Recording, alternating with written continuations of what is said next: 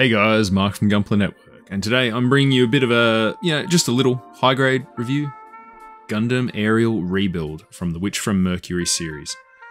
Now, I didn't get this from Gunpla, I actually bought this from Gunpla, so just to clarify on that one, and a bit of a strange one. My son wanted a kit and I bought it for him because I thought it'd be a good one, kind of new high-grade, and then he started and said, too hard for me. So, you have to work on that, but yeah, I ended up finishing it, and here's my review. Now, here you go, you can just see the kit spin on its own. Overall, I like the clear parts. Some stickers under the clear is okay.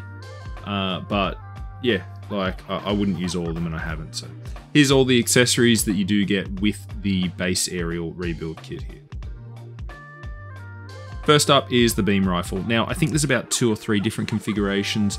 This is the long barrel form, which I do prefer. Unfortunately, I think, like it's been said, it kind of looks like a build fighter's reject, or a build diver's leftover. It could do with some more detail. It's got hard points that I don't think anything goes into unless they had future plans for this kit. I haven't seen The Witch from Mercury. I've seen like 4 episodes, I think. Wasn't my cup of tea. So, yeah, we'll see what happens. Maybe there's future plans. There is the shield. Again, there's some hard points and stuff on it. Overall, I don't mind the look of the shield. What I don't like is the grey parts that go together here, because they look like they come apart. And I mean, they do actually come apart. With the Witch from Mercury stuff, it kind of all comes apart and becomes shield bits or gun bits or whatever. So, and you can pose it as such. It shows you that in the guide if you have the action base for it. Beam sabers, I do like these. They're kind of like Gundam Age beam sabers. They're square and flat looking. I do like, and I like the blue. The blue looks great. Usually we've obviously got green or red or pink, and yeah, it's just something different. It looks good. Overall, though, pretty simple. The backpack. So the difference between the aerial and aerial rebuild, I don't have the base aerial kit, but there was a few differences around colouring, shoulders, I think waist or legs a little bit. But the backpack was the main difference because this is now a flight type backpack, which the aerial didn't really have at the start. So as far as I understand. Yeah, so here it is. Those yellow bits rotate around to open up and some kind of fin on the backpack. I'm not sure what they do. I haven't gotten that far in the series yet. You can probably tell me in the comments if you like. But overall, it's a good backpack. It just clips straight on. And here you go. You can see it with the yellow bits opened up. It's got the shorter rifle on it. The bottom hand grip bit does open up. You'll see in a sec. And the back cover slides off. And you can change bits for the two-handed version. Overall, though, not bad. I mean, I don't like that middle crotch, as we said, up underneath. But look, it's a high grade. It's not too heavy. It'll hang there on its base like it's supposed to. Alright, articulation. So, there's stickers inside the clear parts there. All those yellow parts are all separated, they go in. There's a sticker on the eyes, I opted for the red one.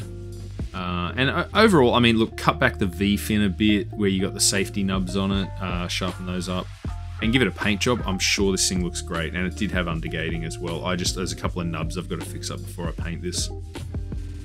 Shoulders go all the way up, that's pretty good articulation there. You can actually rotate them forward a bit as well there. It's hard to see, but yeah, that comes all the way out, so you can get a good amount of movement. You can definitely two-handed hold the beam rifle, swing the beam saber. Yeah, it's really cool. Arm goes all the way around. It's got a good bend in the elbow. Waist actually comes a surprising amount of the way up, and that's because there's a really a long waist section inside the chest piece that you can extend up and show. Sorry, I might just lighten that up a bit there. Yeah, and that's really cool. The backpack, like I said, those yellow bits close and open. They move, rotate, they rotate around, so you can get a good amount of movement out of the top parts. The bottom parts are just on a ball joint. The beam sabers are just pegged on. They're nothing special there. So yeah, you can't do a whole lot with that, but they do go up and down. So there's a good amount of backpack movement to go on there. Front skirts do go up. The legs rotate on they're just on a big ball joint. They are articulated, and I think they kind of almost remind me of IBO legs, really, like the Iron-Blooded Orphans type stuff. Oops, there goes the side skirt. That just clicks on.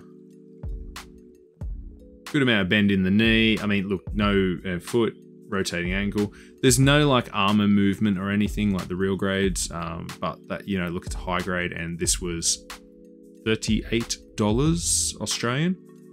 So under $40, and it's a pretty decent kit. Like I said, if you want to paint, this thing's pretty good. Like, there's no real bad nubs or anything. Just, you know, quick sand over and you're good to go.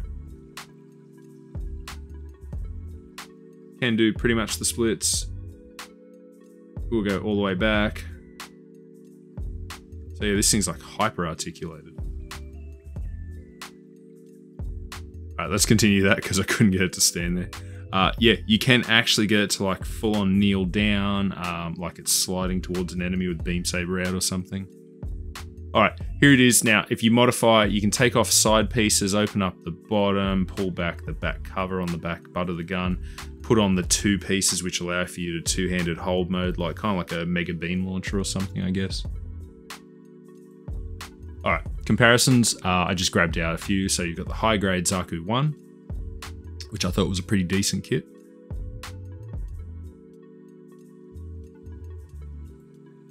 Alright, you've got it with the real grade Exia Trans Am version, which was a P Bandai.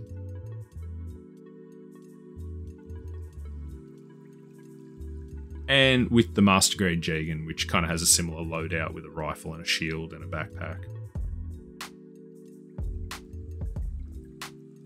So here it is with the beam saber and the shield out in a flying pose. I mean, like I said, this thing's so articulated. You can do this on the ground, it won't fall over.